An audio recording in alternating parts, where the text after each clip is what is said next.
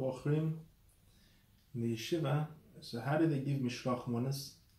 So each one swaps their portion with each other. Yeshiva Bochrim isn't allowed to tell the person, I'm going to give you a mishloach, I'm going to give you my portion and you'll give me yours.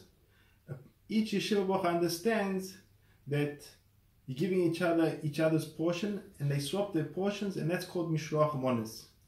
Even though the portion, a boy's portion, Yeshiva Bochrim's portion, it doesn't belong to him, it belongs to the Yeshiva, because now that he's eating it, he's allowed to give his portion over to another Bochrim.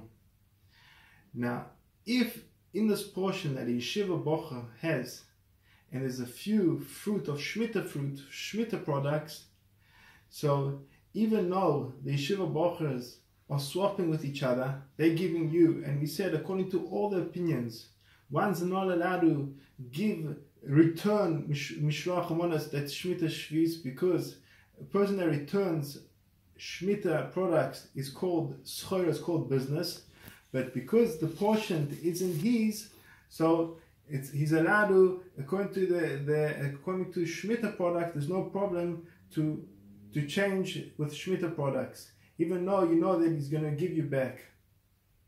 עכשיו, בעברית יש בישיבות, כל המנות הם לא שייכים לבחורים, הם שייכים לראש ישיבה.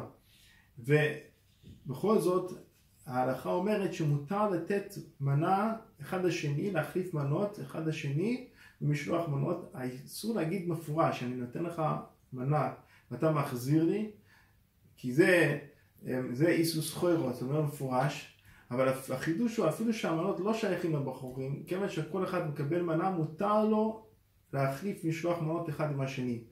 עכשיו, אם יש לבחור פירות שביעית, אז אפילו שבדרך כלל אסור להחזיר פירות שביעית לכל הדעות, להחזיר פירות שביעית, כי זה נקרא פירעון חוב לכל הדעות, אבל פה כיוון שהמנות הם לא שייכים לבחורים, אז אין בזה בעיה להחזיר אחד לשני את המשלוח מנות.